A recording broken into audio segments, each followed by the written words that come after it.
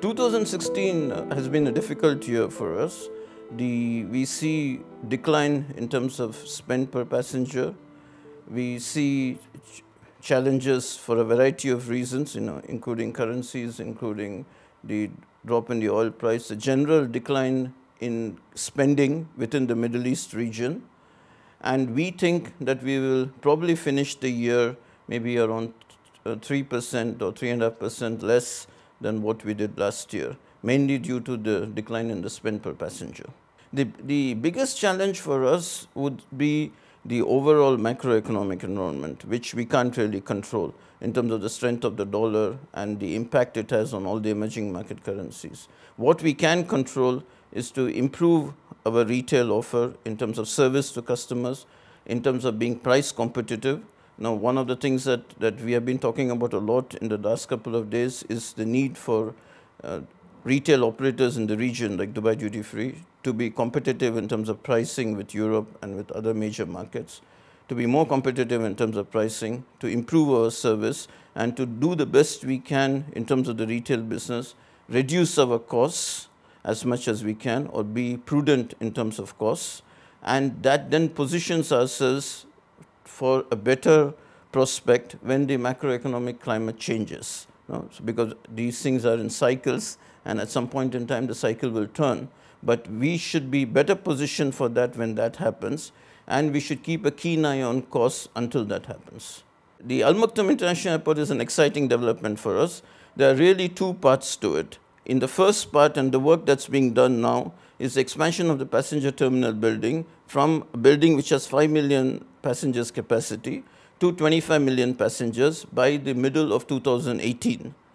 When that expansion happens, our retail area will double, and Al Maktoum International Airport will be ready for Fly Dubai, which is the domestic low-cost carrier, or the local low-cost carrier. And Fly Dubai currently has 8 million passengers, and it has ambitions to grow to 20 million passengers using the capacity at Al Maktoum International Airport by 2020.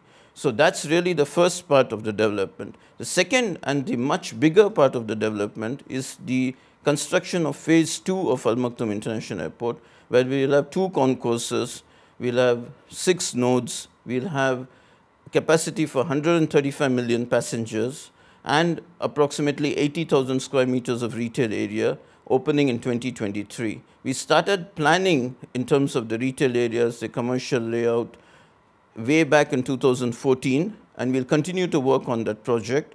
Internally, the project is called SP 2050, Strategic Plan 2050, and that project then positions us into a much bigger development in 2023 or 2024 when the phase 2 of the airport opens. And then eventually the ultimate capacity of the airport, as you probably know, is 240 million, but that would be in 2035. The Dubai Duty Free strategy for the next 5 years is to do as well as possible in Dubai International Airport and in Al Maktoum International Airport during a period of rising passenger growth and constraints in terms of the airport capacity itself.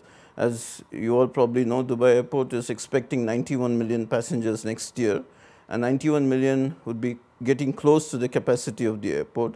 We are expanding the terminal building in Jebel Ali in the Al Maktoum International Airport, and we'll be making some changes in the next couple of years in terms of positioning of airlines, taking advantage of the additional capacity in Al Maktoum Airport, giving Emirates more capacity at Dubai Airport, and we have a program called Dubai Airports Plus, which will try and increase the capacity beyond the design capacity of the buildings. So our position in a situation where the real estate in terms of the retail areas would be fairly settled in the next year or so would be to maximize the opportunities which are there with the campus of about 38,000, 39,000 square meters, and do the best we can in terms of our retail offer, in terms of increasing the spend per passenger, and to get as much revenue as we can and get closer to this figure that we have of 3 billion, which is in today's context and within today's economic environment and in today's trends in terms of currency weakness, the drop in the oil price and so on, is a stretch target.